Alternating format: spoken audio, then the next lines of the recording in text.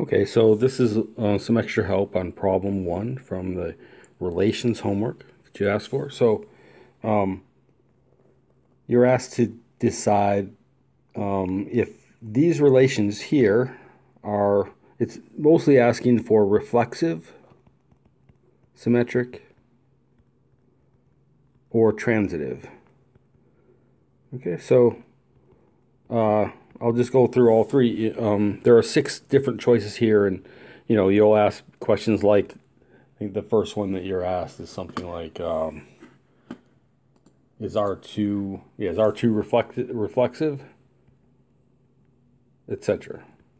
So instead of just telling you which ones are correct and which ones are incorrect, let's just go through the ideas, reflexive, symmetric, and transitive, for many of these, and then see if you can apply those ideas and choose the correct choices. I will point out one thing. We didn't talk about, there's one question that asks about anti-symmetric.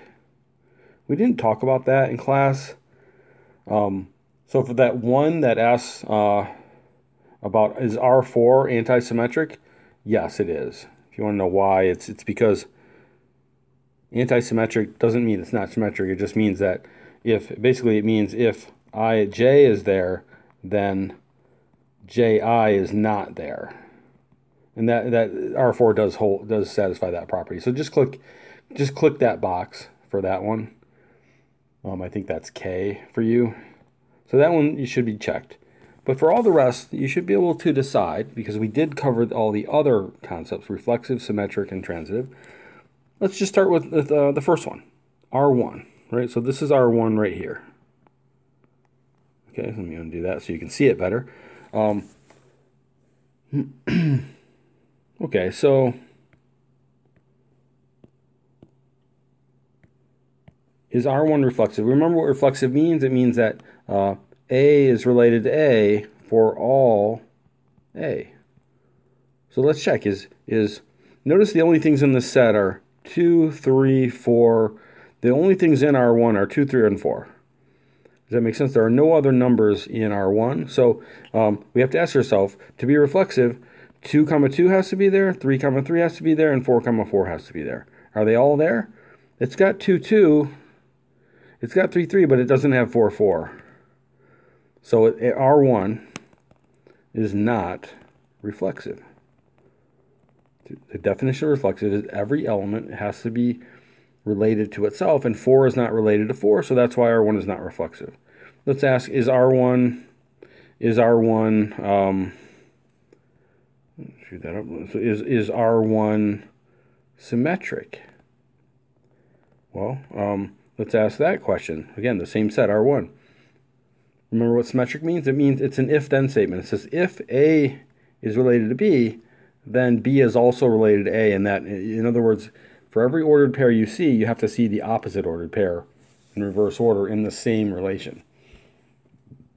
Well, see how 2, 2 is fine. It doesn't really matter. 2, 2 implies 2, 2, but 2, 3 would have to imply that 3, 2 is also there, and it is, so we're okay so far. 2, 4 would have to imply that 4, 2 is there. Oh, I don't see a 4, 2 anywhere here. I don't see 4, 2 at all.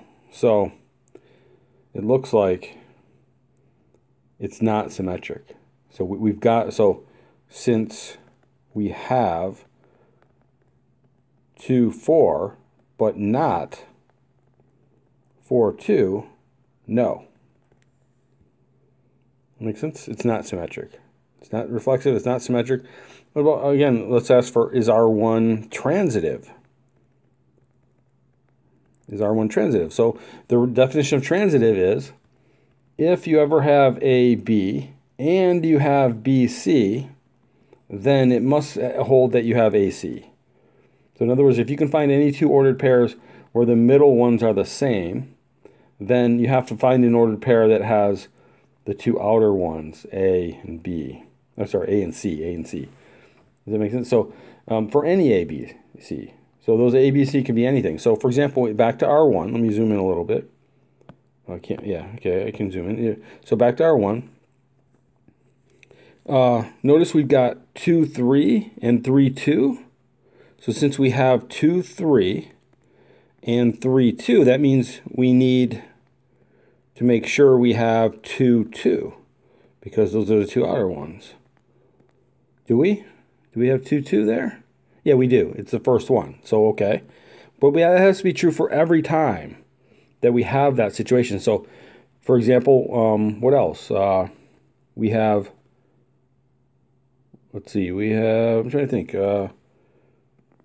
What else could we check? We have 3, 2 and 2, 3.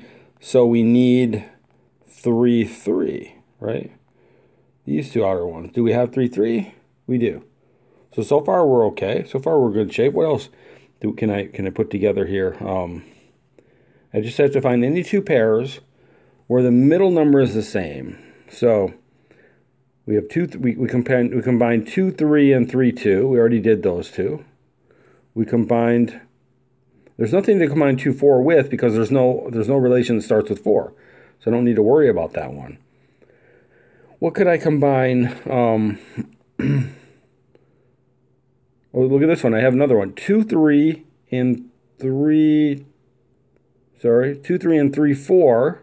So since I have 2, 3 and I have 3, 4, that means since the middle numbers are the same, I need to have 2, 4. Otherwise, it'll fail transitivity. Do I have 2, 4 in here? I do. It's right there. So far we're good. What else? I have 3, 2, 2, 3, and I have 3, 3. I have 3, 3. I have 3, 4. Yeah, I checked every possibility, and they all pass. So yes, R1 is transitive. Okay, so anytime we're asked questions about R1, like for example, question I says R1 is not symmetric. We just said no, it's not symmetric. So R1 is not symmetric. And if it asks you any questions about R1 being reflexive or transitive, you know how to answer it now. We know it's not reflexive and it is transitive. Let's go through those same questions for R2. And then what I hope you're learning from this homework is how to evaluate whether it's reflexive or symmetric. Take a look at R2. You see R2 is a relation on, it's a relation on 1, 2, 3, 4. Those are the only numbers you see in there for R2. Zoom in a bit. Okay, so to be reflexive, it would require, sorry about that, so to be reflexive, it would have to be the case that we would need 1 related to 1, 2 related to 2, etc. In other words, 1, 1 is a pair, 2, 2 is a pair, 3, 3 is a pair, and 4, 4 is a pair. That would be all of them, right? Are all 4 of these in R2?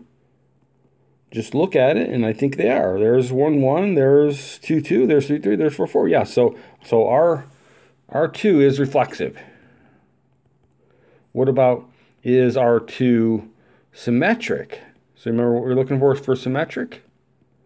You're saying whenever we have one pair, AB, we have to also have BA. So I just have to look for pairs. It only matters to check ones where the two things in the ordered pair are different. You see how we have a 1, 2 here? So we also better have 2, 1, and we do. You see how we don't have any other pairs that are different. So yes, that's the only thing to check. Yes, it's symmetric. R2 is both reflexive and symmetric. The last question, is R2 transitive? Is R2 transitive? In other words, it's what we were saying before. If I find two pairs, like for example, I have 1, 2, and I have 2, 1, so it requires that I also have 1, 1, and I do, because 1, 1 is in there. I don't think there's anything else to check. You don't have to check transitive when, like for example, I don't have to ask myself about 1, 2, and then 2, 2, because if one of them is like the same two numbers, it's not going to change anything. That would require I have 1, 2, but of course that's just the same as the first entry. So R2 is also transitive. Okay, so this one, R2, is all 3. So by the way, that makes it an equivalence relation because it's R3. It's all 3 of those. What about R3? R3 is really short, so we should be able to do that one quickly. Is it reflexive?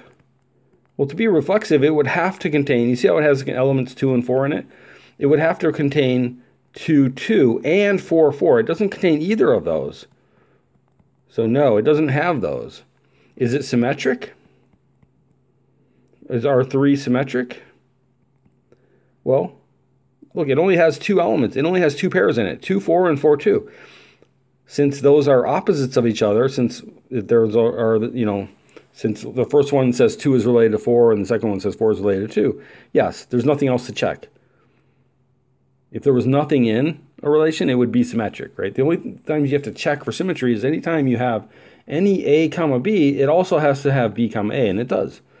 You only have to check the one pair that was in there. 4, 2 implies 2, 4, and 2, 4 implies 4, 2. Okay, so it's not reflexive. It is symmetric. Is it transitive? Okay, so to be transitive means whenever, we just said, right, whenever you have A comma B and B comma C, then you have to have A comma C. Well, look, we have 2 comma 4, and we have 4 comma 2, so we need 2 comma 2, otherwise it won't be transitive, and we don't. We don't have that one. It's not in there. So no, it's not transitive. So R3 is not reflexive, it is symmetric, and it's not transitive. So if you're looking at your questions on your problem, question B says, is R3 reflexive? So you would not check that box. There's another question, D, that says, is R3 symmetric? You would check that one. Okay, so we've just gone through enough for you. You can answer A, B, C, D, E, F, I, K already. The rest involve the other relations, R4, R5, and R6, and I'm hoping that you can, I think, Alex, you're the one that asked for this, that you can decide, like look at R5. Like you can look at it and see it's definitely reflexive. It's got all the pairs. 1, 1, 2, 2, 3, 3, 4, 4. So hopefully you can apply the same thinking to the other three. Let me know if you get stuck. If you're running out of attempts, send me another email, and at least just tell me which ones you're stuck on.